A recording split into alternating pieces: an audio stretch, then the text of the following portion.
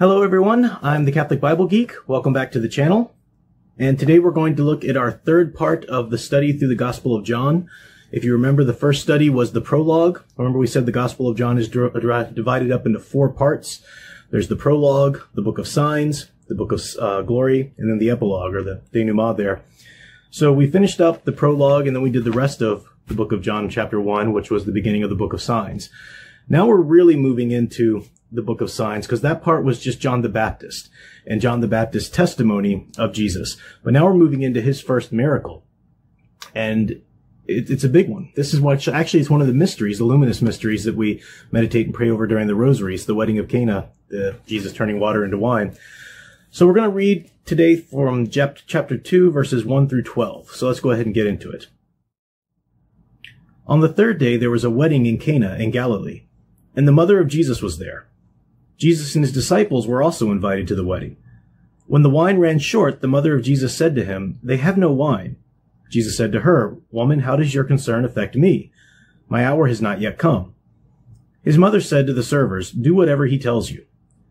Now there were 6 stone water jars there for Jewish ceremonial washings, each holding 20 to 30 gallons. Jesus told them, "Fill the jars with water." So they filled them to the brim.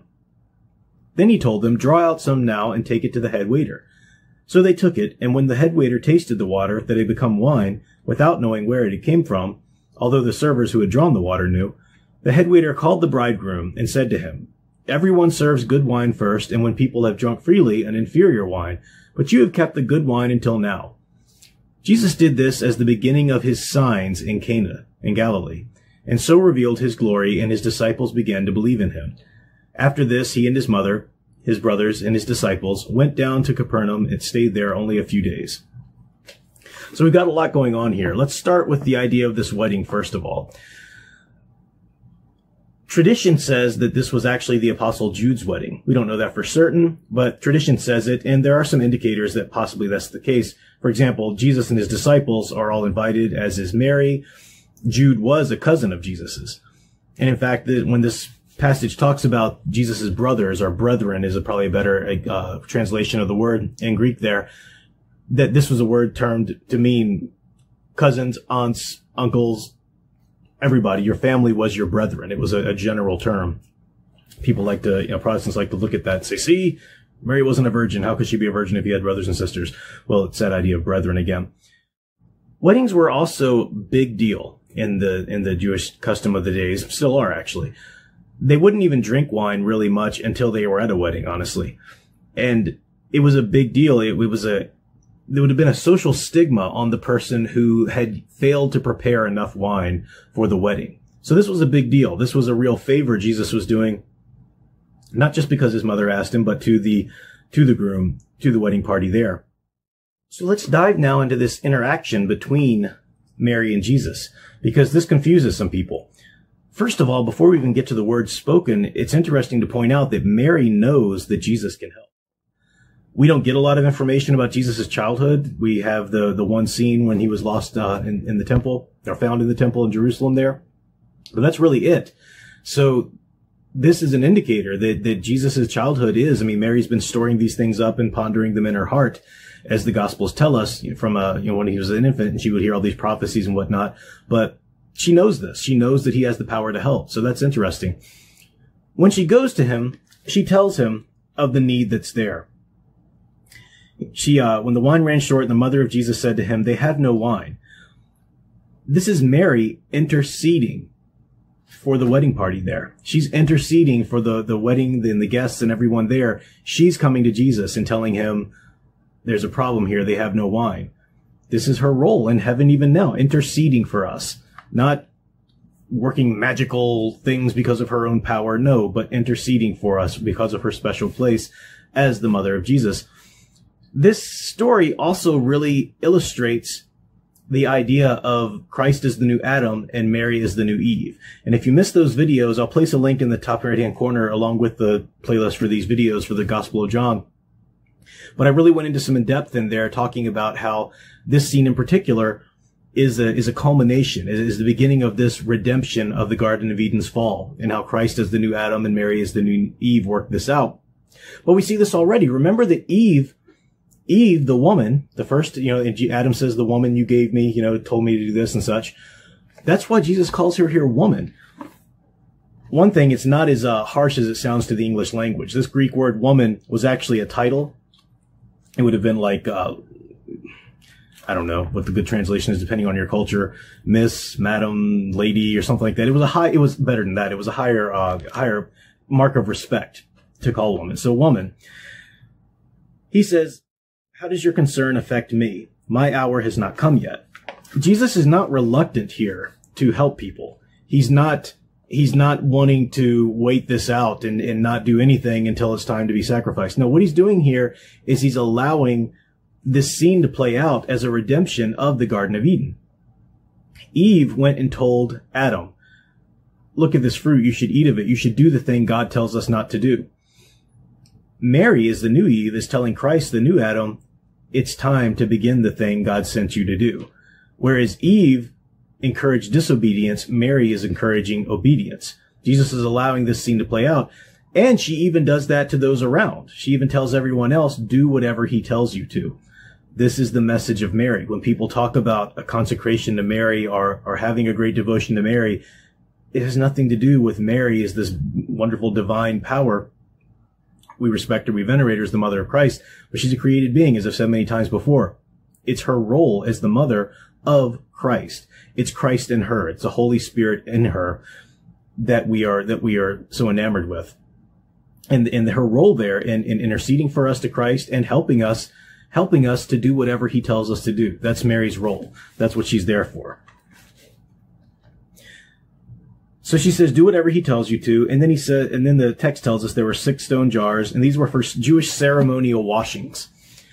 So we'll learn as we go through the Gospels that the Pharisees in particular, they added a lot of little rules on to the Levitical laws.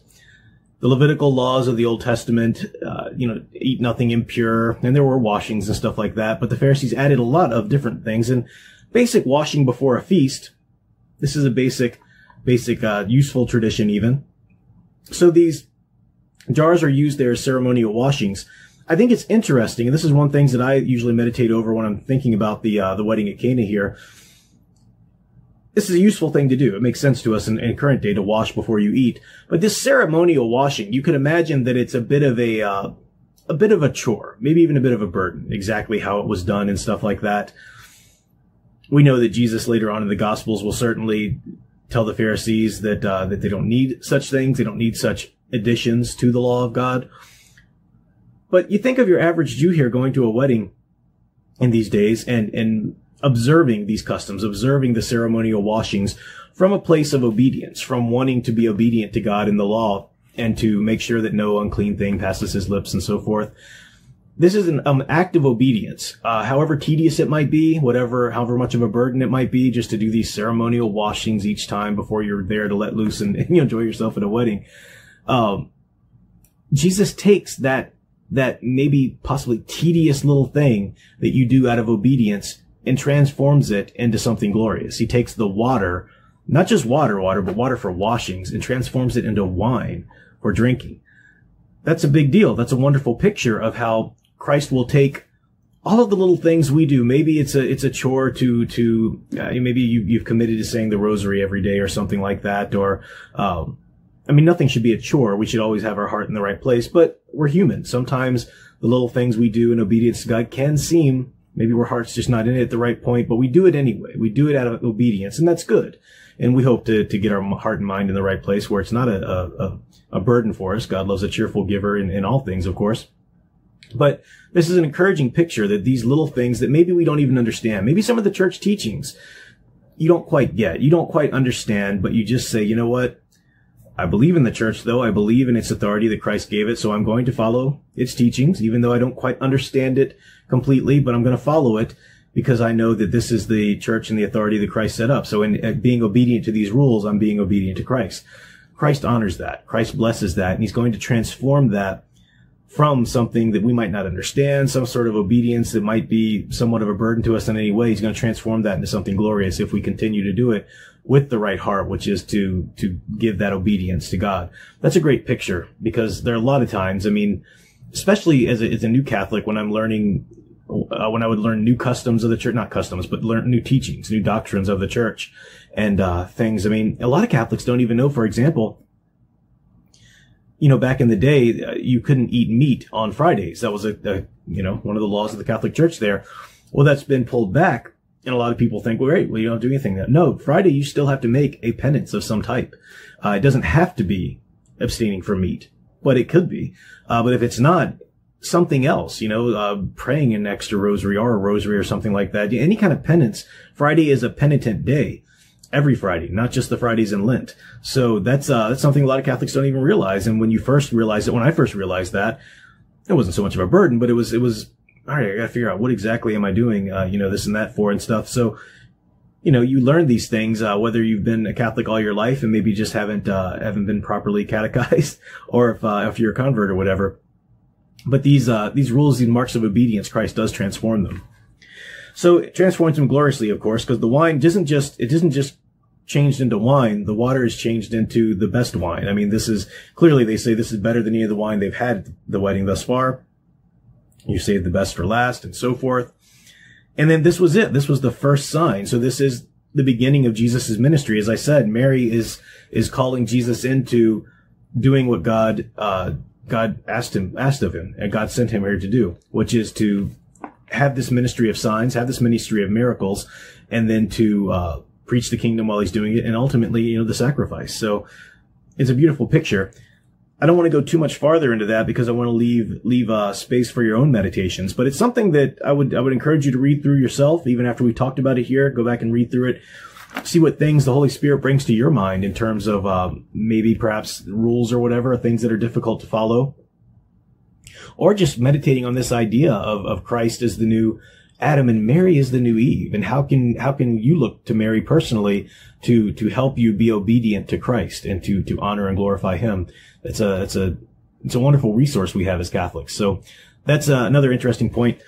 That's where I'll stop today. We'll cover the second part of chapter 2 in the next part and maybe go into a little bit of 3. We're going to take our time going through John, even if it takes us forever or whatever, but I want to make sure that we're going through and pulling out the hints and interests in each section and providing things for you to meditate on as well. And we'll go through it as we go through it. We'll finish when we finish. So that's all for now. I will be back for some more live streams and videos to come, some more lists and everything like that. That seemed pretty popular. And of course, we have the Hobbit book study continuing on Monday nights as well. But that's all for now. Until then, keep enjoying and digging deeper into Scripture. Thanks for watching.